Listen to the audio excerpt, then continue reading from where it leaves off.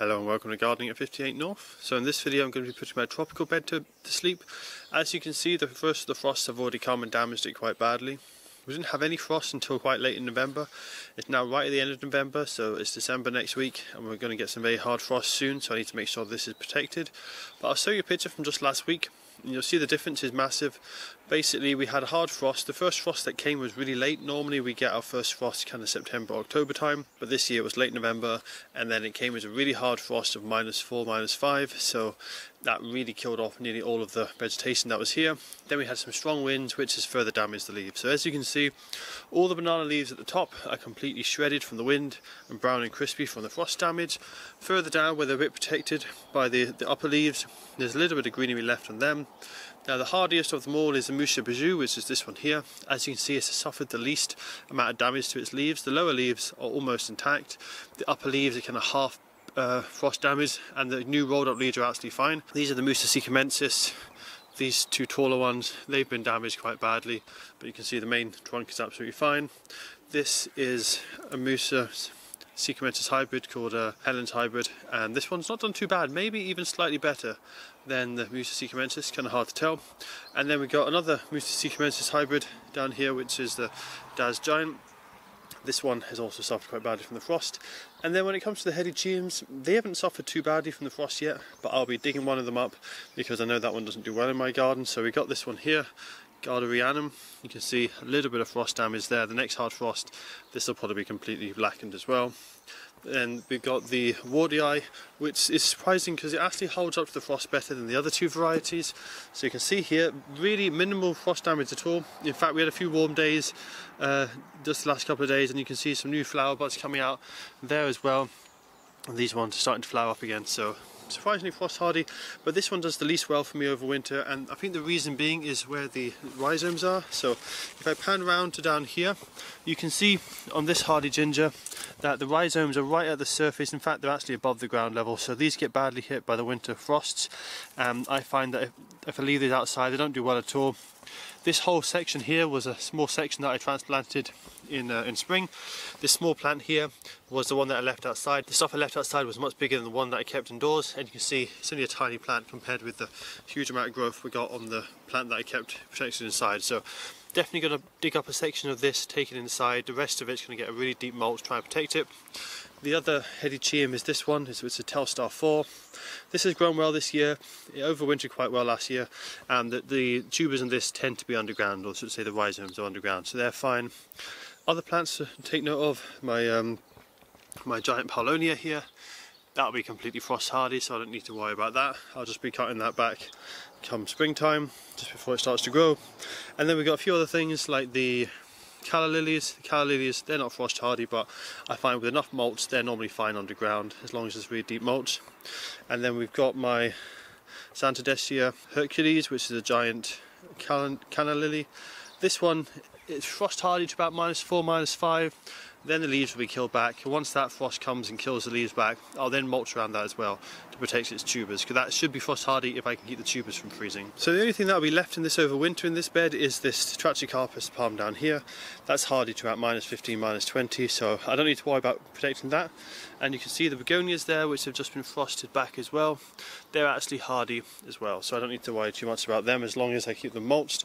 The top half dies back and they've got tubers underground which survive. So that's everything in the bed pretty much. I have also got a castor oil plant. This one is a giant variety, and surprisingly it did actually quite well, and the top got frosted, but the lower leaves are actually still okay. So I might leave that today, see how long it can survive, see how much frost it can handle. So what I'm going to be doing is putting them all to bed. What I did last year, because they were quite small plants, they were all actually about the size of this one at the end here, and I did actually get them all but one to overwinter okay. So what I'll be doing with them is the same as last year, and what I did is I built up some insulation towers. You can see them here. This is just using some PIR insulation. I had some left over. I had to redo the insulation in my loft, and this was the old one that I took out. I just made like a pillar. I glued them together with bamboo dowels to keep them together, and also with expanding foam for insulation, and then I've just put a lid on top of them as well, and that covers up the banana trunk, keeps off the hardest of the frost. But if I lose the stem, It's not the end of the world. It's the roots I need to really worry about. So if I can keep some stem height, that would be great, because I can get bigger banana plants for next year, and that's what the insulation towers are for. But the main thing I do is just get loads of mulch in the bed. So I've got a lot of compost and material I've been harvesting throughout the year. That will be going onto the bed. Things like sunflowers and anything I've been growing over the year, basically just like a layer of compost. Put that over the bed, keep it insulated. I've also got a pile of bark. I'll be putting the bark around the banana trees because I don't want them to rot. If I put something too fresh down, it could start to rot. I'll put woodier material around them. When it comes to the banana trees, the Musa basjoo, what I'm going to do is actually leave the leaves on that, let the leaves fall down naturally. That will provide a bit of extra protection to its stem, and I'll just be putting a big pile of leaves and kind of woody material and a bit of bark around the roots just to keep that well protected. All the other bananas, because they're a bit more sensitive, I think this year, even though I will lose some height in doing so, I'll try and protect the stems with the insulation towers. So I'll cut them down to about 1 meter in height, that's how tall the insulation towers are, and then I'll insulate them like I did last year.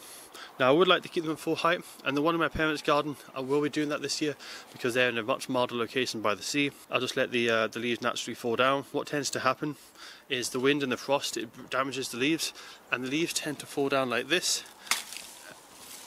And what they do is they hang down, and they actually quite often reach down to the ground, and they give a bit of extra protection in insulation from the hardest frost like that.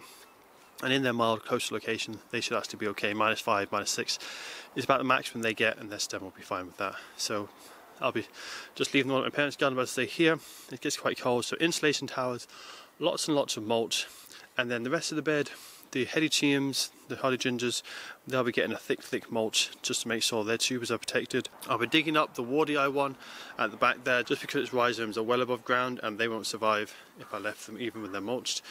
And then the rest of them plants, as I say, like the hardy begonias and a few other things, they're all quite hardy at the root level as long as they're mulched. So a thick layer of mulch and they'll do just fine. So I'm just going to get started now. What I'll do to begin with is I'll cut off all the excess foliage that I don't need, leave the leaves on the Musa basjoo because I'm just going to leave that one to kind of weather it out itself. But certainly on the sikkimensis and all the other bananas, I need to cut back the foliage, make some space, and then with the begonias as well, I'm just going to cut them and lay them flat on the ground. These actually have a lot of bulbules which grow in the stems, and they'll become some of next year's plants, so that's part of the reason I like to leave these in place so I don't have them sprouting up all over the garden.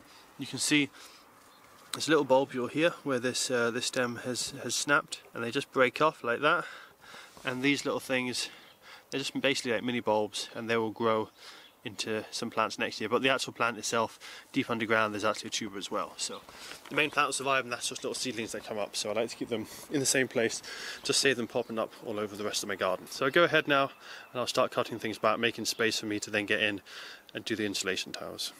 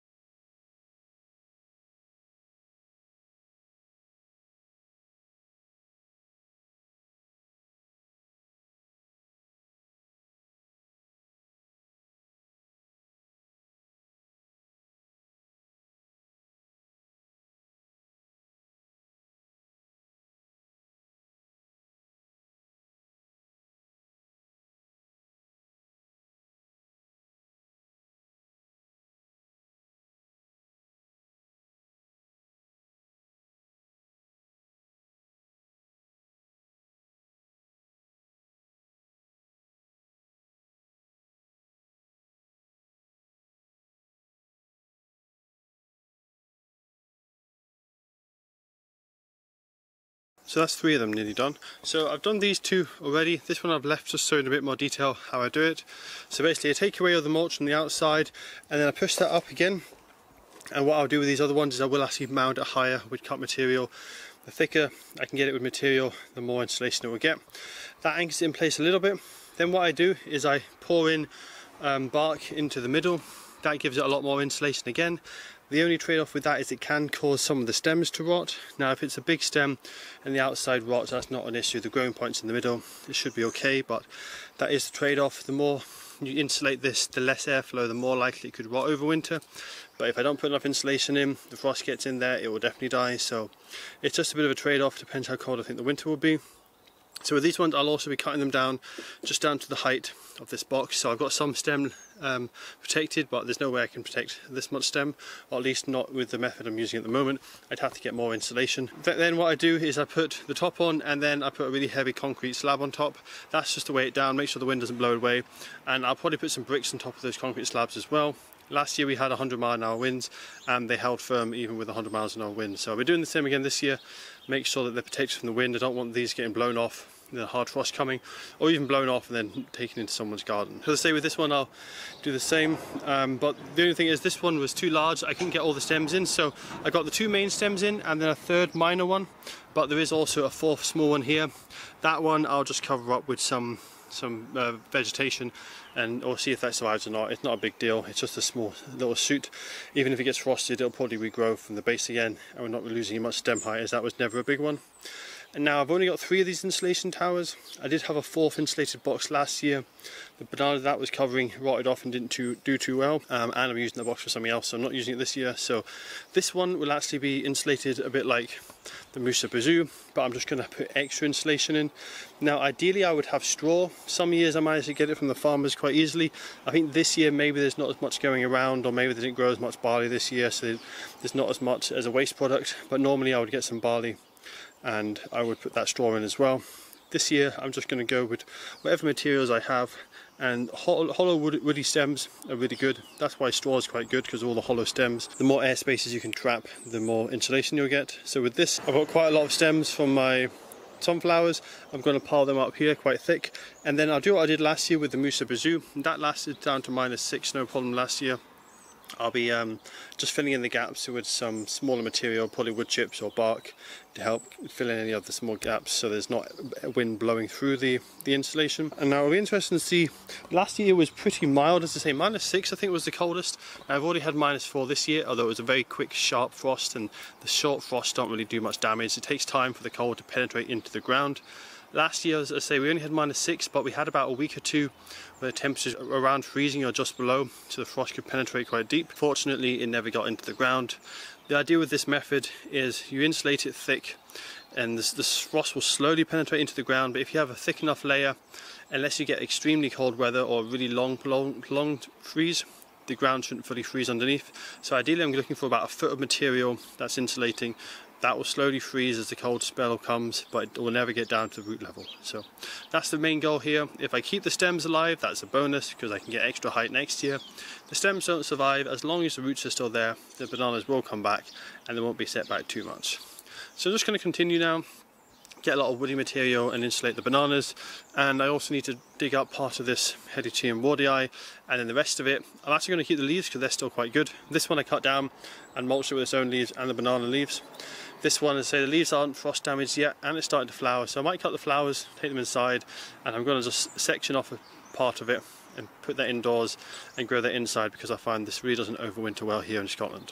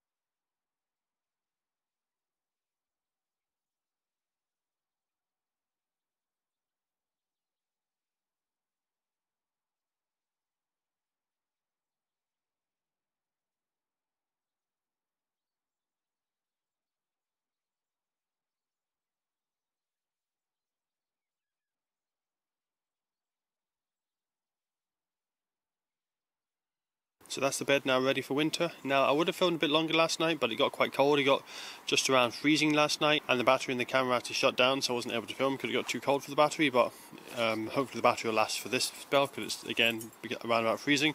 You can kind of tell how far north I am because it's only the end of November, and so it's going to get darker as the days go on, but it's 3 o'clock and the sun has actually just set, so it's pretty early that we have the sunsets here.